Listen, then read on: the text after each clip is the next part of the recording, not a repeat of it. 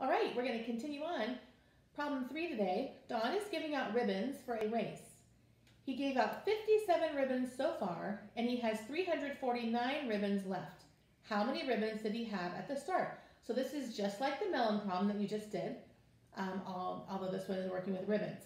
So he's giving out ribbons. He gave out 57 ribbons so far. So we're going to just put a little arrow here. He gave away 57 ribbons. And he still has 349 ribbons left. So kind of like the melons, here's his basket. He has 349 still left over.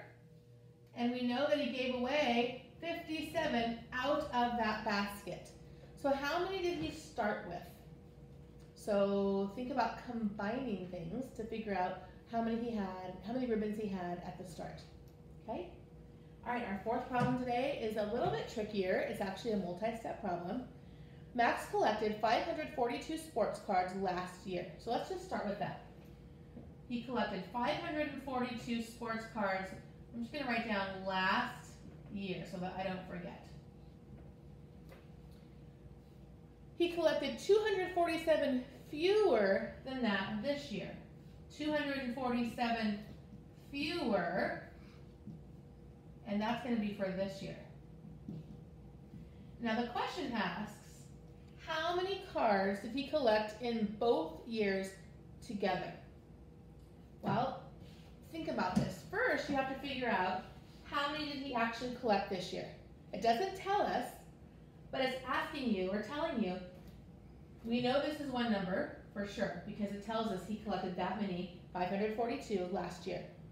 But this year, he collected 247 fewer or less than 542.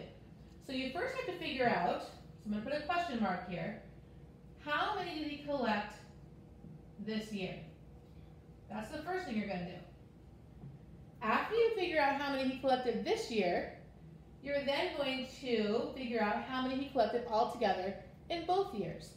So you're going to use this number and the number that you figure out, combine them, and that'll give you the answer of how many he collected in both years. So it's a multi-step problem. You're going to have to do a couple problems to get to the final answer. So take your time, think through it, and good luck.